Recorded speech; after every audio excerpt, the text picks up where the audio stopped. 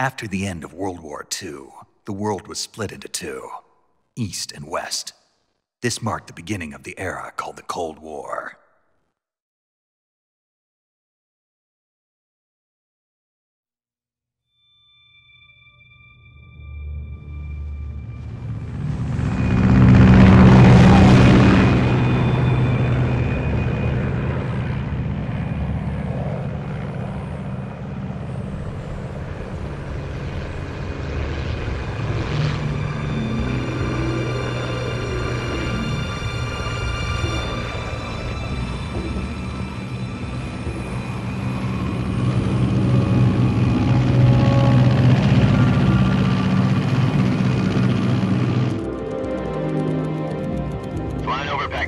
Altitude 30,000 feet. Approaching Soviet airspace. 20 minutes to drop off. Commencing internal depressurization. Equipment check. Arm main parachute. All right. You ready to go? Drop zone still showing a high pressure mass. Cav okay. Good. We've got high visibility.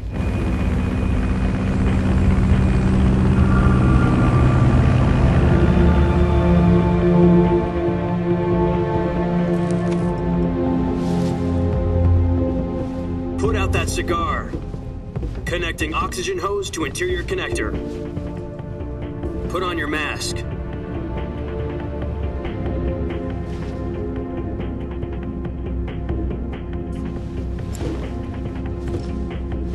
Does this panty waste know what he's doing?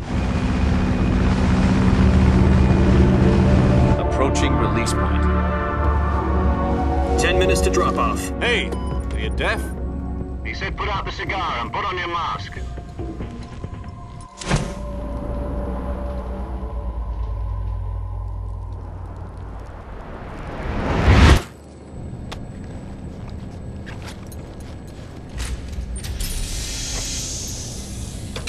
Depressurization complete.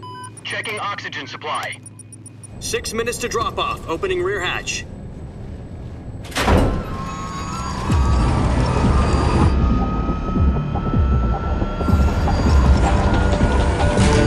Sunrise.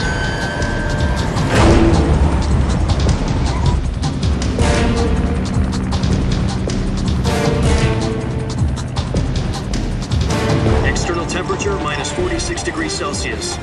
2 minutes to drop off. Stand up. You'll be falling at 130 miles per hour. Try not to get frostbite from the wind chill. 1 minute to drop off. Move to the rear. Activate bailout model. This is one for the history books. The world's first halo jump. 10 seconds to drop off. Stand by. Status okay. All green. Prepare for drop-off. Countdown. 5, 4, 3, 2, 1. Spread your wings And fly. God be with you.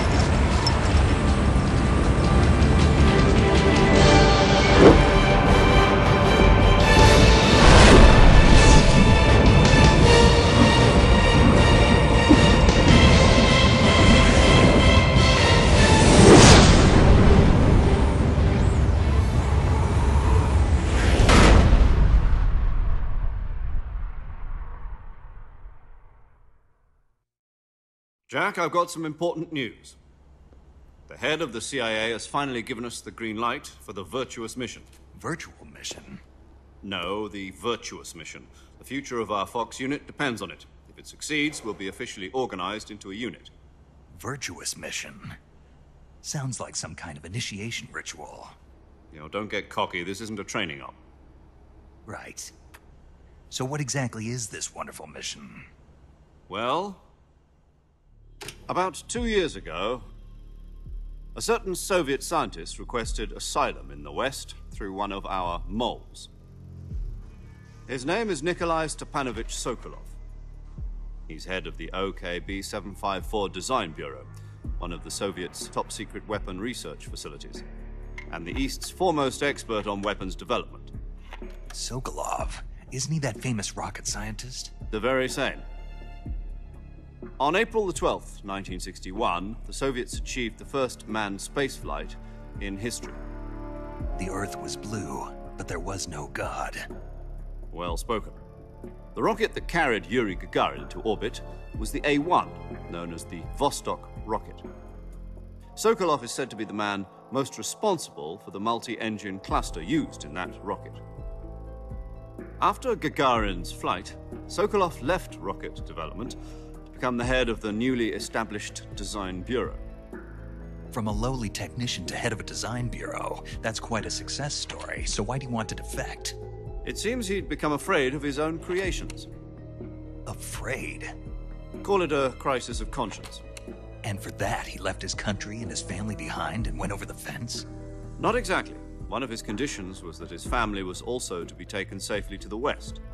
We used a mole to get the family out first and succeeded in sneaking Sokolov over the Berlin Wall shortly afterwards. I was the one who conducted the operation. The security on the eastern side was still full of holes back then. Then what? We got Sokolov over in one piece, but the whole ordeal had left him exhausted, and we checked him into a hospital in West Berlin.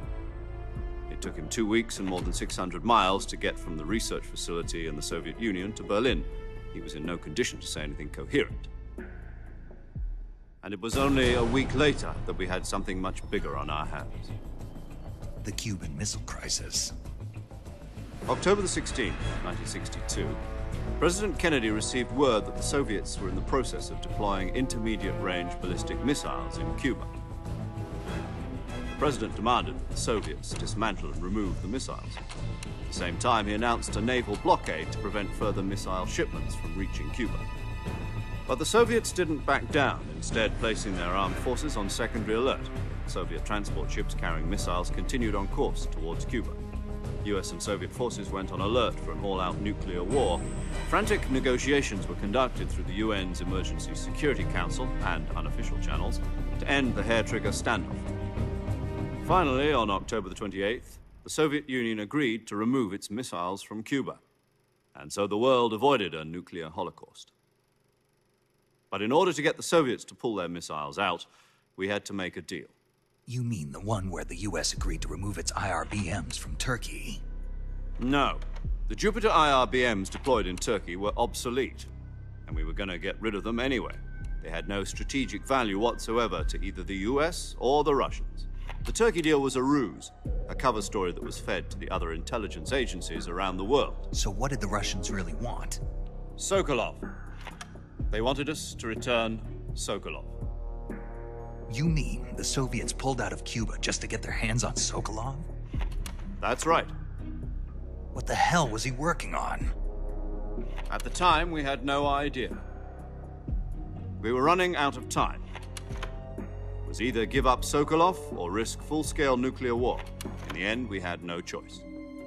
President Kennedy gave in to Khrushchev's demand. The next day, I got Sokolov out of the hospital, handing him over to agents on the eastern side.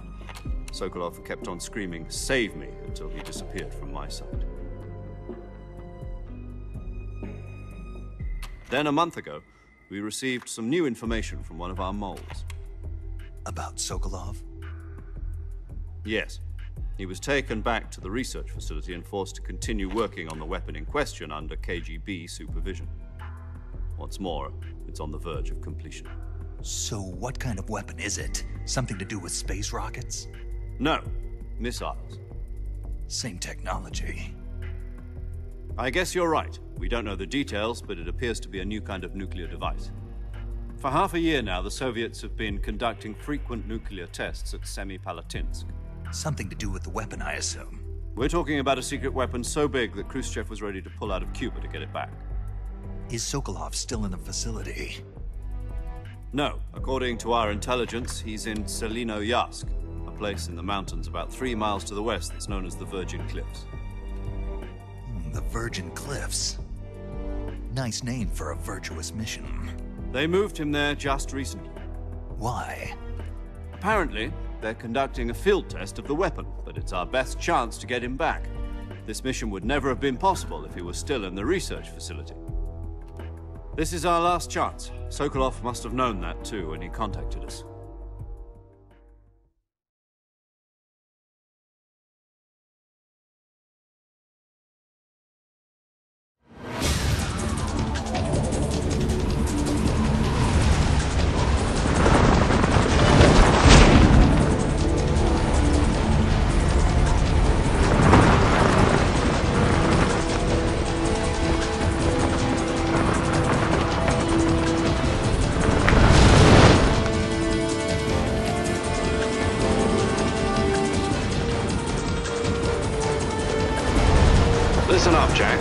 mission is to infiltrate Selino Yask in the Soviet mountains, ensure the safety of Sokolov, and bring him back to the West.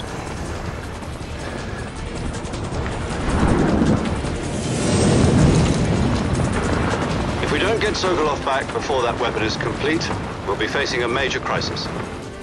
The clock is ticking.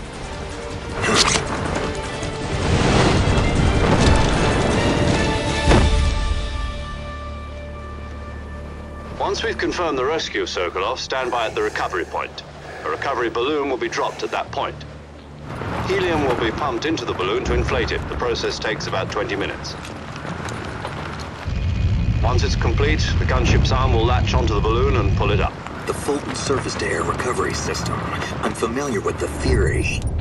Take it easy. It's been combat-proven. Do you think Sokolov is up to it? The shock will be less than during a parachute jump, and the arm can handle up to 500 pounds. So you're planning on going over the border in a single combat Talon? She's equipped with two 6-barrel 20mm Vulcan cannons, as well as two 40mm machine guns. Sounds like she could hold her own against a battalion of tanks. Even with the fuel in the reserve tank, we're facing a 4-hour time limit. If all goes well, it shouldn't take more than a few hours. Home in time for dinner. But if anything goes wrong, you'll be eating dinner, breakfast, and all the rest of your meals in the jungle.